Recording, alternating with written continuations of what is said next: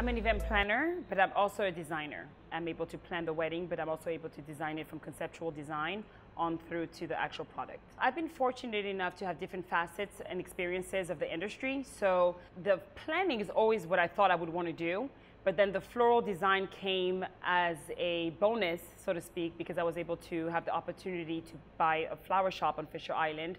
And it gave me the exposure of really being able to capture my vision into the actual execution of it. So I was able to control the whole thing from start to finish. In working with alumni relations at St. Thomas University, which is where I got my bachelor's degree, I ended up running the events department, and that's when I fell in love, and I was like, oh my goodness, this is exactly what God wanted me to do, and I pursued it to its best, and here I am today.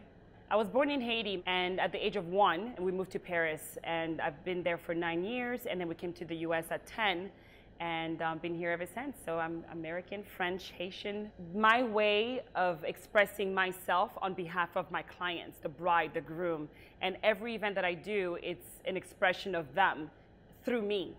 I always want to make sure that in 20 years, when they open up their photos and look through them or look at in their house and they have portraits on the wall, that it's always something that they're proud of, something that's universal, timeless, but then there's always a twist.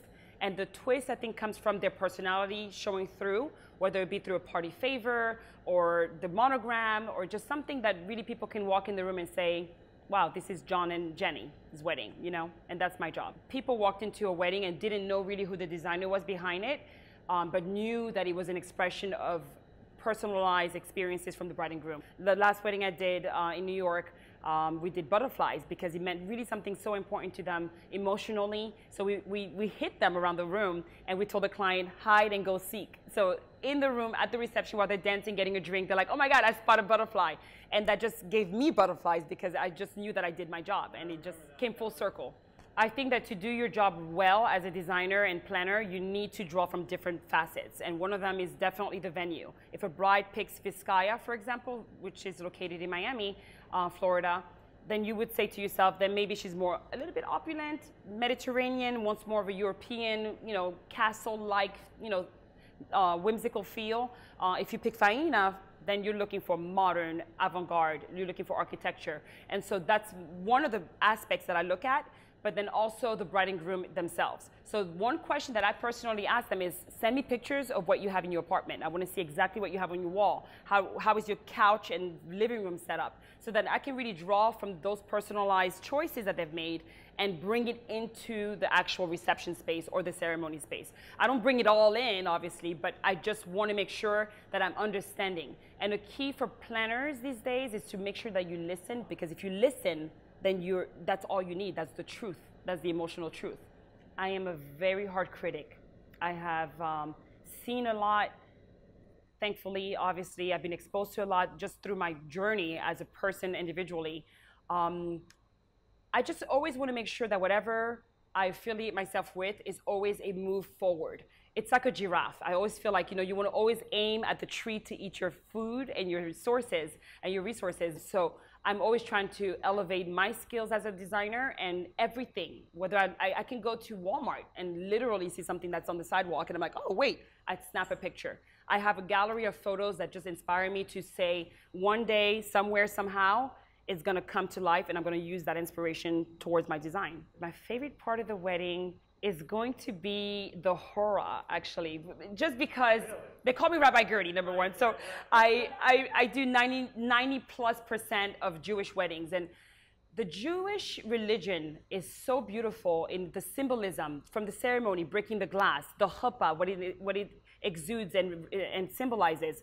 The hora, to me, is where you're gonna get everyone that you love in that one room, and they're really physically, emotionally invested in you for those 3, 4, 5, sometimes 20 minutes over hora, and just dancing around you and showing you that love. So that right there, to me, it's what the wedding is all about for the most part. If it's not a Jewish wedding, to be honest, I think that it's gonna be probably just the dancing part, because that's where you see people's personalities. I think that in the beginning, people are a little bit uncomfortable. Where do I sit? Do I have a reserved seating, etc. But then later on, as they get drinks and they kind of feel more merry, they evolve and they show their true self. And that's where I think that I like to kind of be like the outside person looking in. I choose my location based on what inspires me to pick it.